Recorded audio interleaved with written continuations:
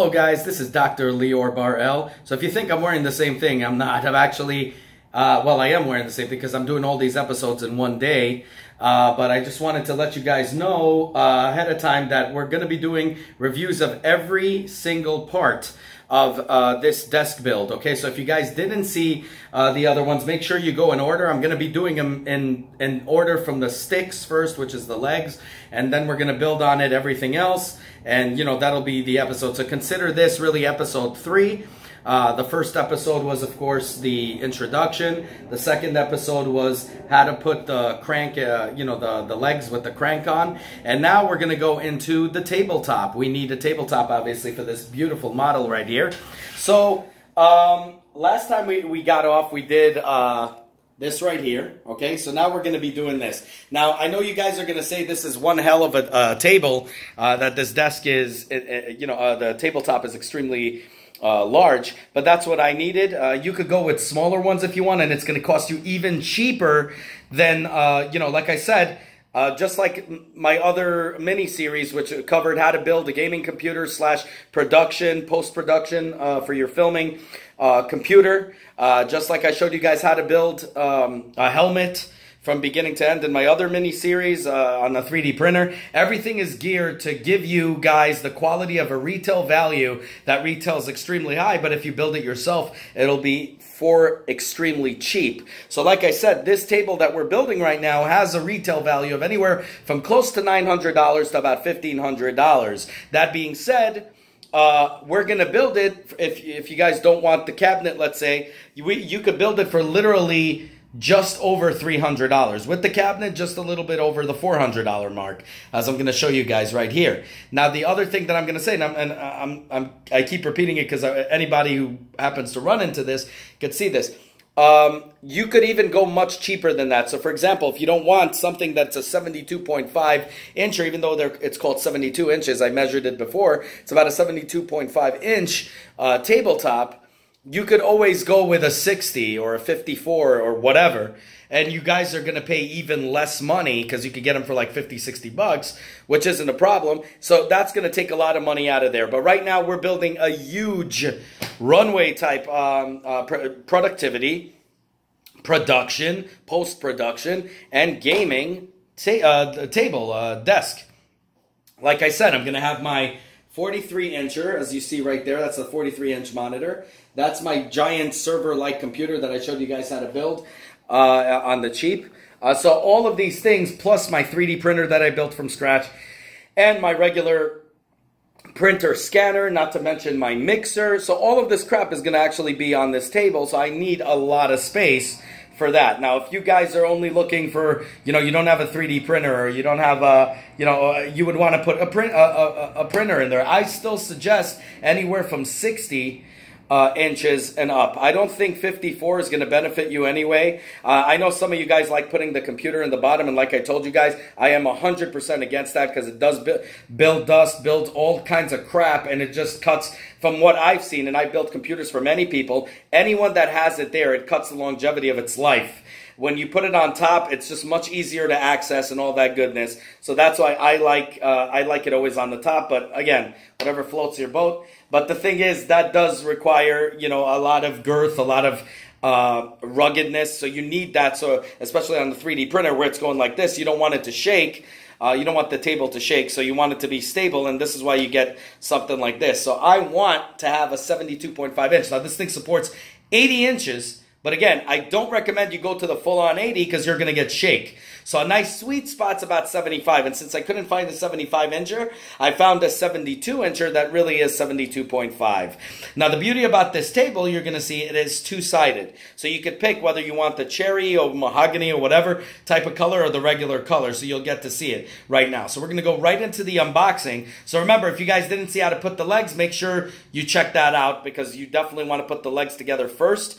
And then you're going to flip it upside down and then just pretty much pick it up and measure it on that table. And don't forget to get a leveler. You're going to need a leveler as well. Any cheap leveler will do it. It doesn't make a difference, just because you want to make sure that you have it all perfect. And you also want to have a measuring tape to make sure that it's you know, perfectly aligned. If not, you know, you're kind of screwed. So that's something to think about. So let's get right into the unboxing, y'all. So be back in a few. So guys, as usual, in the description below, you're going to see where I got most of these things. I don't do any Patreon services or get paid to tell you things are good by, you know, like other YouTubers are. I give you guys the absolute honest reviews. So I don't like posting links usually of anything, but what I'm going to do is I'm going to post you a picture, and the links are going to go bad anyway because I got these parts all off of eBay. So just look up the parts.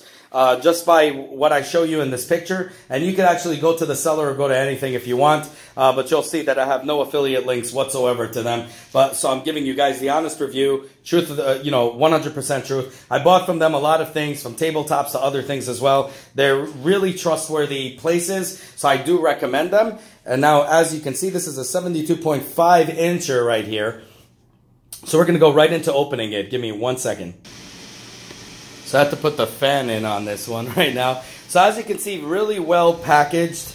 It already had a lot of dents and bings on the actual carton. So always make sure, with big things, I always like to make sure that I'm there so I can open it. This, I wasn't there, unfortunately.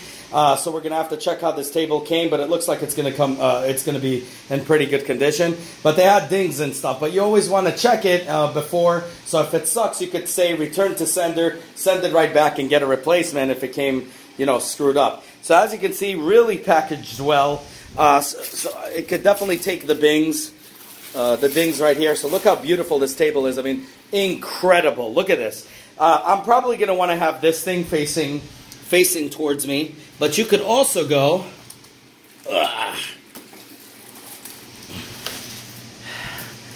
hold on. Ugh, this is brutal. So even though it looks the same, it's really not. This is more of a lighter color. This is a darker color.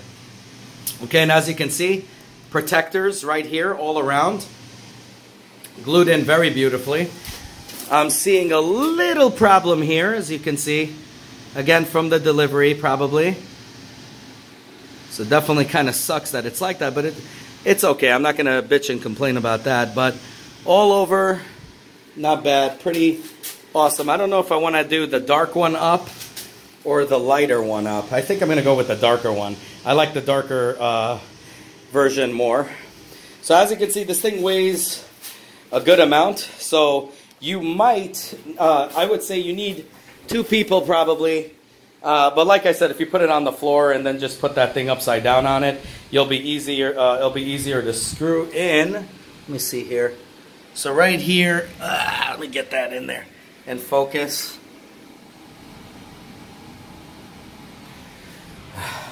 Doing like 360 camera movements here. Basically, in a nutshell, I'm like doing is holding in myself because everything in my room right now is a wreck. As you can see, I just painted everything. I fogged up the place with foggers because I had to kill the mosquitoes that came in when I aired out this dump. Ton of crap that I have to do on this end. But as you can see, just got this really beautiful table. Really amazing. There has been a ding on the corner, which kind of upsets me a little bit because I'm a perfectionist and it really does irritate me. But it's only one all the way on the side. And it's kind of, I think it wasn't from the delivery. I think it was more of a manufacturer defect. Just on the side, a little bit of a tiny raise. Nothing really graded or anything like that. You saw it was just like kind of a little rise. So I think it's a manufacturer problem. That being said, I don't care because I'm not going to be using that side anyway. I'm going to be using the side. Oh my God, I think I do have to use that side because that's the side that has the... Let me check it out. Yep, it is. So I just wanted to tell you how it is. This is a 72.5 inch. Look how wide this thing is. You could put so much crap on it. And also, in terms of the depth, it's about 30. To be honest, I think this is even more than 30. It's probably a 31. The measurement's a little screwed up, but you could tell literally from how deep it is. So, you know, give yourself some room. Obviously, I have, as you can see. And this is going to be one hell of a table to put a bunch of crap on there. So I'm really, really psyched about this because I'm going to have my monitor on here, 43-incher, my computer on here, my printer, and my 3D printer all in one damn freaking table. So this is really, really incredible. Again, I do kind of wish that I had this color, but now because of that ding, I don't know. See, this ding here is really pissing me off, even though it's not going to even be seen. I don't know, I'm going to have to think about it. So guys, just wanted to update. in my living room right now, but just wanted to update on it. So basically what they did was they gave me pretty much a brand new one. They said they're going to send it to me. And obviously it only had that little ding. So what I did is I had these markers that came with it that I will be doing a review for you guys on that as well. And the marker basically blended in, so you don't see any of that little tiny crack. You know, it's not really a big crack. It's just like a tiny little thing. So I told the guy, I said, you know what? I don't want the new one because I'm going to, you know, I was very, what's the word I'm looking for? I didn't want to, you know, wait for this. I didn't have patience for it till another one will come in another 7 days or whatever. So he was ready to send me out a new one and have somebody actually pick it up, which is pretty cool. But I told him instead of all of that, you know, I already, you know, drilled everything. I put everything in. I didn't care because I didn't have patience. What could he do for me? So he actually was nice enough to give it to me at a 50% discount.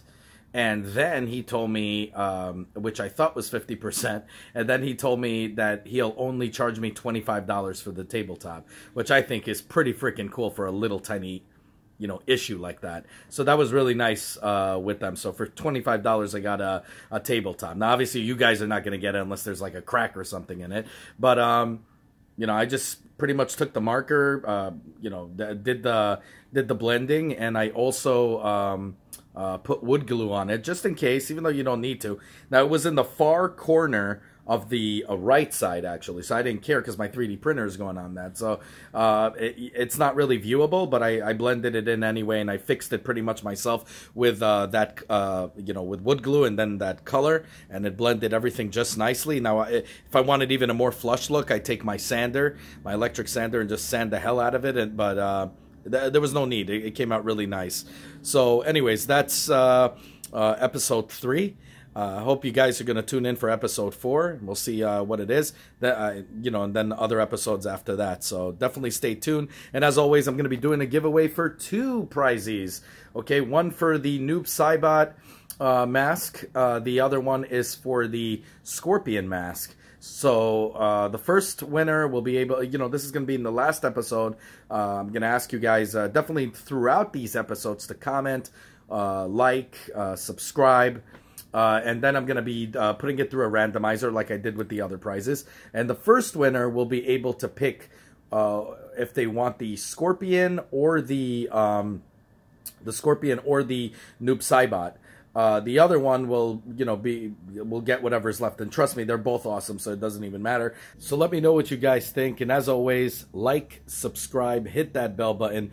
Helps out this channel a great deal, as this is a channel of honest reviews and how-tos and a bunch of other things. And most important, let me know in the comments down below exactly what you guys think. But also, keep those requests coming. I wish I could do them all. I'm self-funded here. But I definitely, you know, I put them on a board, and once it gets enough requests, I will come out with the mini-series, as all these mini-series you're seeing right here. So keep those requests coming, and we'll see what we can do. Have a good one, y'all. Take care. Bye. As always, guys, if you like what you see, self-funded here, be sure to check out all my other stuff, from mini-series to unboxings to technology, you know, and Nintendo reviews and 3D printer reviews and all that good stuff. If you like what you see, the only way you can help the channel is by liking this video, subscribing, and hitting that bell button, as many more cool videos to come. Definitely want you guys in it, and I want you guys to be vocal. Definitely comment down below. I want to hear what you guys have to say. Have a good one, y'all. Take care. Bye.